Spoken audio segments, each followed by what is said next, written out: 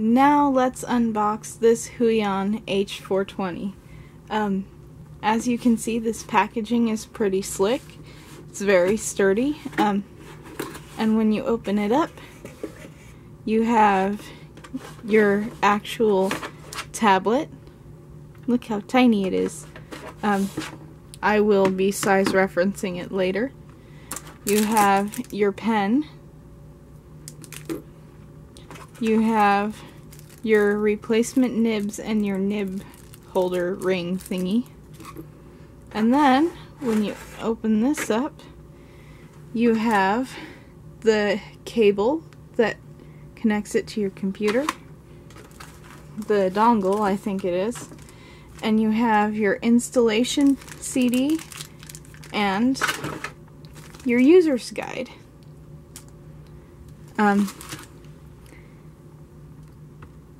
And that's what comes in this package here.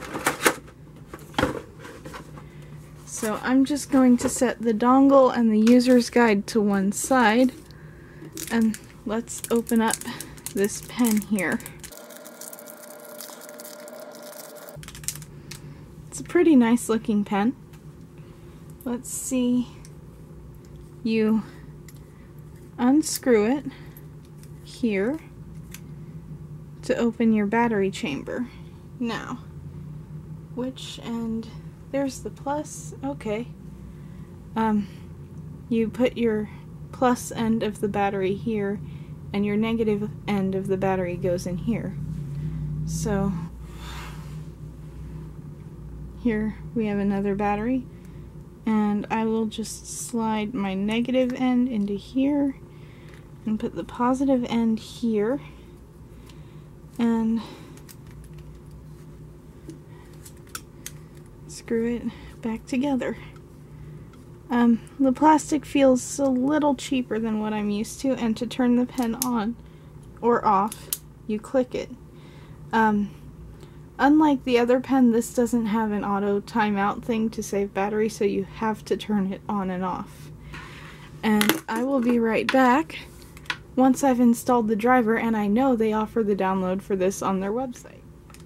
Alright, I have the driver downloading. I will install it later. And I realized I forgot to do the size comparison. Here's the tablet. And here is our Crocodile Dundee for reference. It's a pretty small tablet. This is just a regular DVD case size. See? It would fit very neatly in that.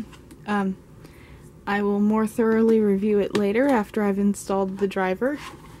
And if you want to compare it to my old tablet, here is my old tablet. But the active area on my old tablet is only this big. You can't really see it on the camera.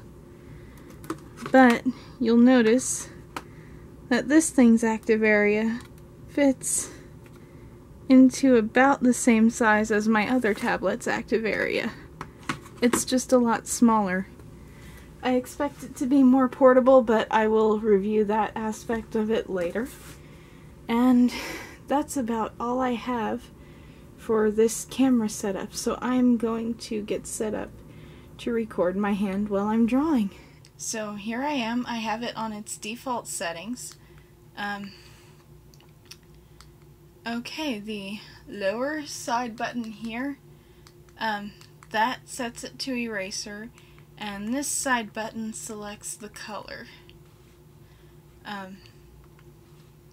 So I'm just going to go to full screen here, and what are we going to draw? I turned my Wi-Fi off so that I can draw uninterrupted by assorted social media notifications. Okay, so that just switched the color, never mind. Wow, that keeps tracking it for a long time. That is some serious pressure sensitivity.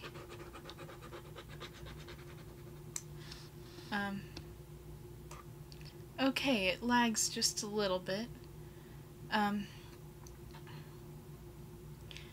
going to see if I can't fix something in the driver in a little bit. I just want to see what this will do.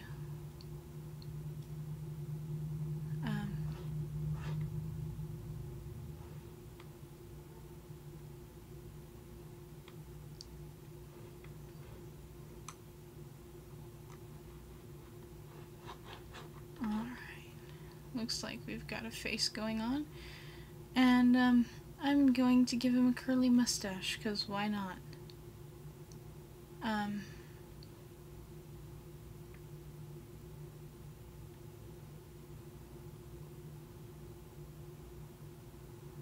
then we'll do some eye lines, and we'll give him some nice round eyes.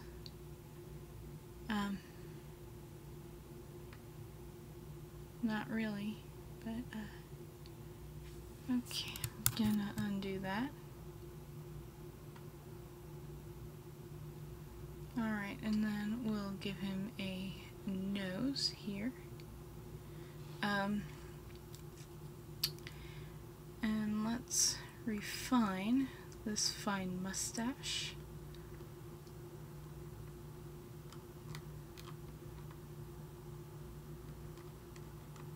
Yeah, I'm gonna see if I can't fix this in the driver a little bit. And let's see. I'm gonna turn the pressure sensitivity down, and let's see. Keyboard key. I will make this the mouse middle button for scrolling, and this will be the mouse right button. Okay, so let's see. Advanced settings. K1 is Command Z, so if I hit that I can undo. This is keyboard key E and keyboard key B. I will set my commands later. Soft key enable, screen ratio. Oh, that's nice.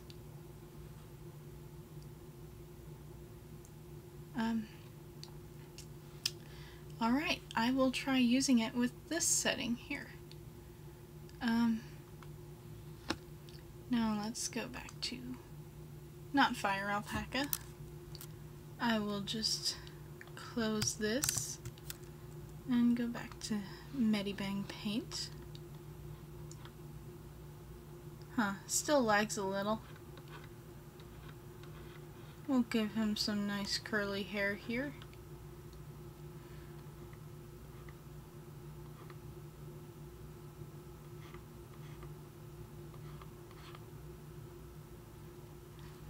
You know, this is the most, oh, sorry, kicked my camera there.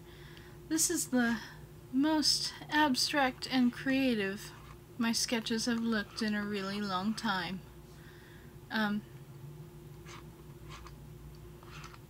So maybe this will free me up a little bit. Let's see.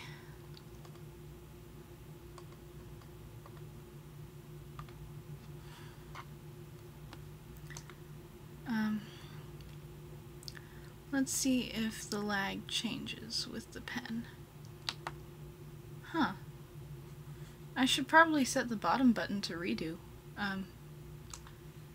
But I need to work on that keyboard shortcut. Let's see. Let's just... Okay, that's really thin. And then we'll bulk up my lines here just a little bit.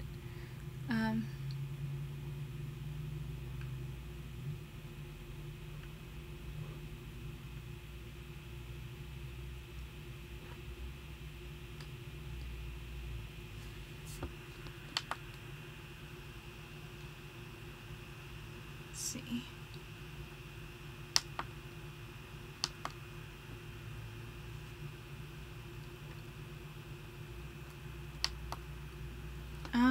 Yeah, this is gonna take some getting used to. Maybe I need to restart my computer or something. Probably something. But I like the variation in line width it's giving me. Let's see what happens if I zoom in a whole lot.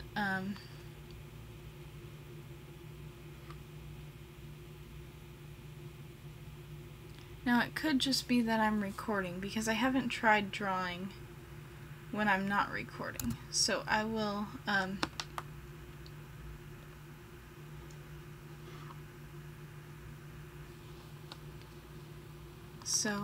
make another drawing when I'm not recording, and then I will come back and let you know how that worked.